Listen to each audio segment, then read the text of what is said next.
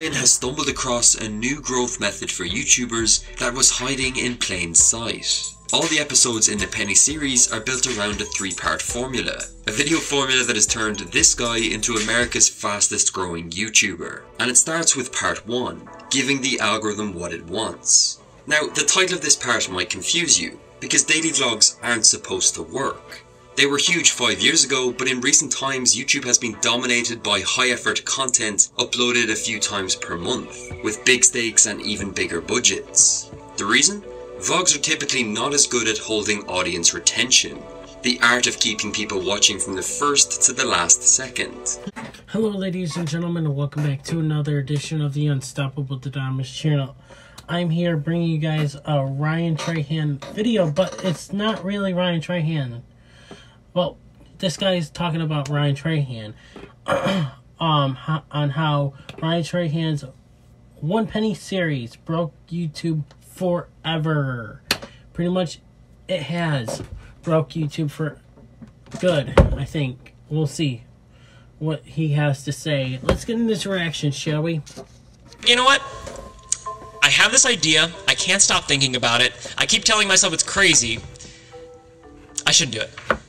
No, I'm gonna do it. I'm gonna do it! The crazy idea Ryan Trahan is talking about here has just changed the formula for growing on YouTube. His new daily series, where he crosses America with 1 penny, has gained his channel 2 million subscribers in the last month. I closely studied each episode and started to realize something. Ryan has stumbled across a new growth method for YouTubers that was hiding in plain sight. All the episodes in the Penny series are built around a three-part formula. A video formula that has turned this guy into America's fastest growing YouTuber. And it starts with part 1, giving the algorithm what it wants. Now, the title of this part might confuse you, because daily vlogs aren't supposed to work.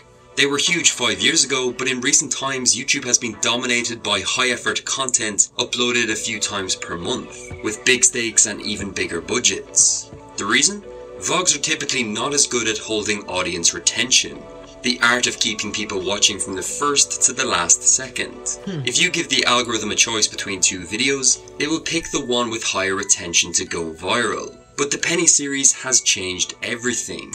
Ryan uses a few really smart tactics to make these episodes addictive to watch. First of all, let's watch the intro to episode 1. There's something he does really well here. This is a penny, and I'm going to use it across America in the next 30 days. Here's the rules. Rule number 1, all profit must come from the penny. Hey y'all, can anyone sell me a pen for this penny? You just started a revolution. Rule number 2, all grub, boarding, and transportation must come from the profit from the penny. Hey, you guys want to buy this pen for $1? Thank you so much! Thank you guys! Notice how Ryan gives context on how the challenge works, and then jumps into action, and then repeats this cycle again.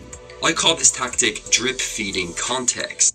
And I see a lot of YouTubers actually doing Ryan's method a lot. So, who knows, maybe I might do that for my vlogging channel. Who knows? Ryan does this in every episode to make sure he never has boring lumps of explanation. He also uses retention sentences throughout these videos. So I'm telling you now, we basically have everything we need to finish this challenge. Almost. I will explain at McDonald's, and then I'm going to tell you guys the game plan, which is accompanied by some really big news. And so I'm kind of vibing, like I'm kind of in a good mood, I'm kind of just excited to eat this meal, enjoy it. As long as someone doesn't freaking reset us in real life on the way to Walgreens, we'll be fine. Why am I not going to be surprised if that happens? Foreshadowing like this is one of the oldest retention techniques in the book. Ryan is constantly teasing you with what's coming next, giving you a reason to keep watching. That's what I actually do in my vlogging channels, and what I do in the beginning for you guys. Even take this episode for example. Ryan constantly hints at the next city without revealing what it is. Getting ready to go to the airport to go to the next city. We just have to shift our focus to the next city. To the next city. In the next city. Doing some research on this next city. I'm going to... It's a secret. You really think I would tell you? It's literally a secret. It's a surprise. It's literally more fun if you don't know what it is, and then I do that shot where I'm like... It's gonna be worth it, I promise. This not only helps view duration, but also the return rate so that more people tune in the next day. When he ends an episode with a sentence like this, I have kind of big news to tell you in the morning, so I'll see you then. You just can't wait for the next video. While these things are important, lots of other smart YouTubers already do this. The next tactics make all the difference. Firstly, Ryan is putting on a masterclass in how to build familiarity with an audience. He has uploaded this series at 10 AM EST each day, so people can make it part of their daily morning routine. That's what I usually used to do. Post my videos at 11 AM every morning when I posted like my web series or my vlogging series. I would always post it at 11 AM. I still post my vlogs at 11 AM on my vlogging channel. So, hey, always at 11 AM. I don't know why, but it seemed to me that it was the perfect time to upload them at that time. He also uses the same music throughout the series. This track here is basically the theme tune to his own sitcom.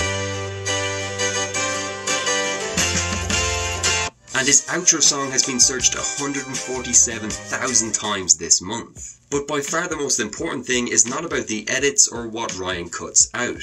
It's about what Ryan leaves in. His videos are deliberately imperfect. Sometimes this is just as silly as his camera falling.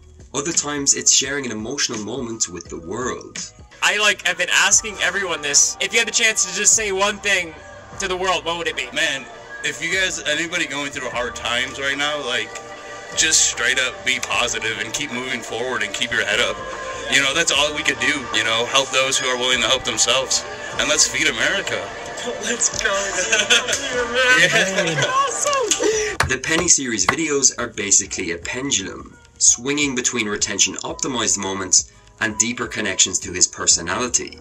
A lot of YouTubers are neglecting this side of the equation, something Ryan has capitalized on. However, these tactics might have helped him solve the retention issue with vlogs, but there's another major hurdle the Penny series needed to overcome, which brings us on to part 2, the episodic problem.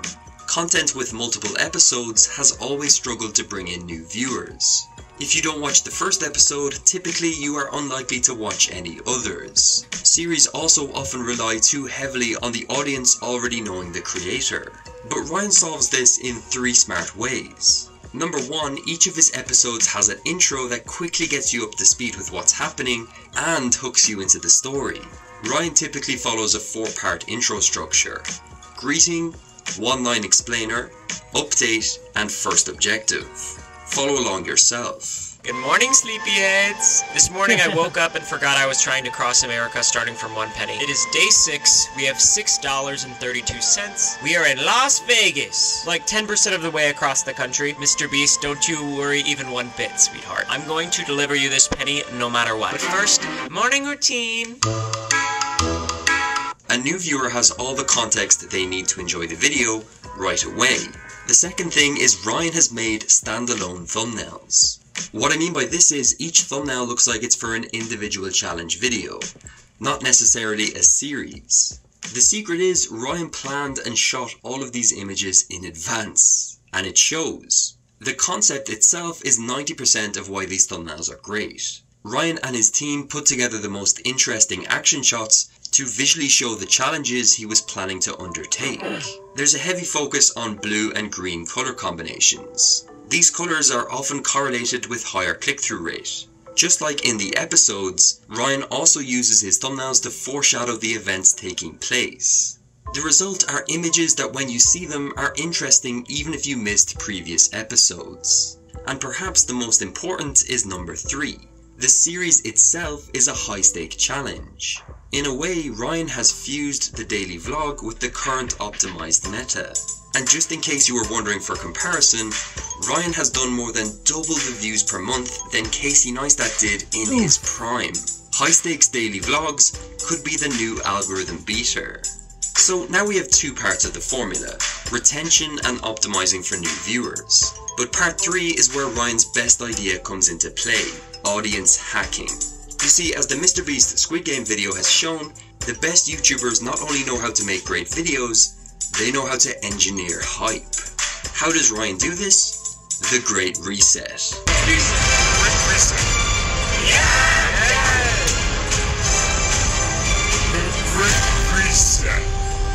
I was waiting all video to say that. But really, the concept of being reset by a donation is genius. Not only does it give the series a really interesting twist, it also grabs the attention of the entire platform.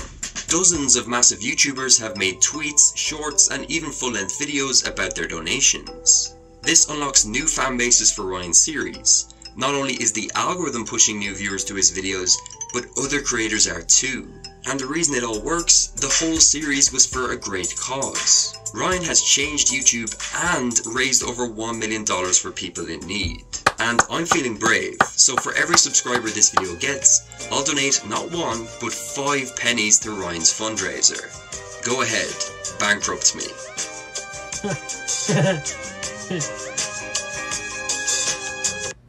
Don't bankrupt me because I don't have that much money. Literally, I don't. But anyways, guys, thank you guys for watching. Please subscribe, hit the notification bell so that way guys do not miss an upload here on this channel. And I'll see you guys in the next reaction. And you guys gotta stay tuned for this one, because this next reaction you guys are going to love. Well, actually, these 2 next reactions you're going to love. So stay tuned. Please subscribe if you want to see what they are next. I'm unstoppable.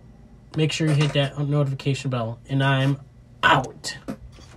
Hey everybody, it's your boy Skiz here. And if you don't subscribe to Blonde and the Unstoppable Denominator, then you are a toothy bumfuck, pussy ass bitch motherfucker.